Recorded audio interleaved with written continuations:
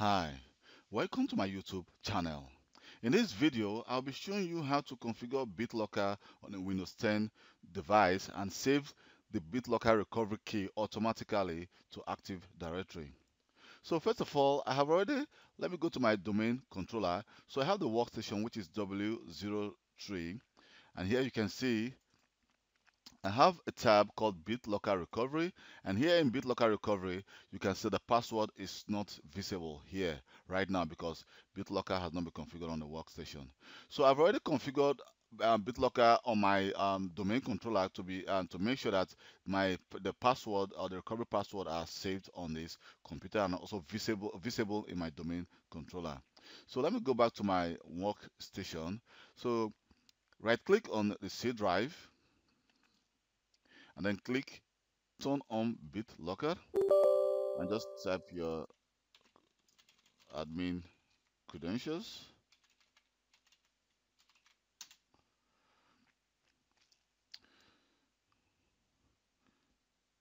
So please wait, BitLocker has been initiated. So I'm going to enter a password for this computer. So anytime you try to log onto this computer, you'll be requested to enter your password, which is this password, to be able to unlock BitLocker. So click next. Then here say now you have three options: save to a USB flash drive, save to a file, print the recovery key. So if I have not configured BitLocker in Active Directory and this computer does not belong to the organization unit where BitLocker is being, where the group policy is being linked, I will not have the option to click next. I must have saved I surely have to save the recovery key first before I will have the option to click next. But right now I have the option to click next. So you don't need to save it to a USB flash drive, to a file, or print the recovery key. So you just click next and then you create and then select encrypt use this disk only because this is a new computer. Then run BitLocker system check when the computer is being restarted. Then right now, please wait while BitLocker is being configured, and you can see, so I have to restart my computer for BitLocker to be actually configured.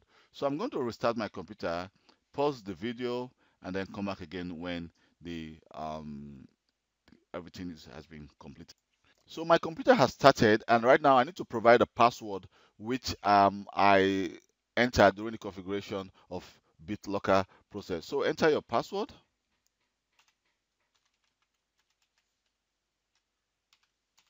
and click enter. And your computer is going to get started again. So I have restarted my computer, and here you can see that BitLocker has been configured on this computer, which is workstation 03. And if I go to my domain controller here and I refresh my computer, let me just try to refresh back, and I double click on the workstation 03. As you can see, the BitLocker recovery key is now visible here in this tab. So that is how easy it is for you to actually just save your BitLocker key to Active Directory instead of saving it to a specific file.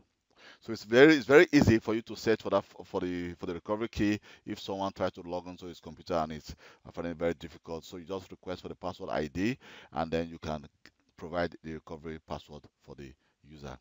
So thank you very much for watching my video. My name is Kelvin Johnson. If you think this video has been of any help to you, please don't forget to give me a thumb up and also leave a comment, and I will reply to you as quick as possible. And if you have any question concerning Office 365 or Windows security, you can as well leave a comment and I will reply to your comment as quick as possible. Please don't forget to subscribe to my channel, and thank you for taking your time to watch my video.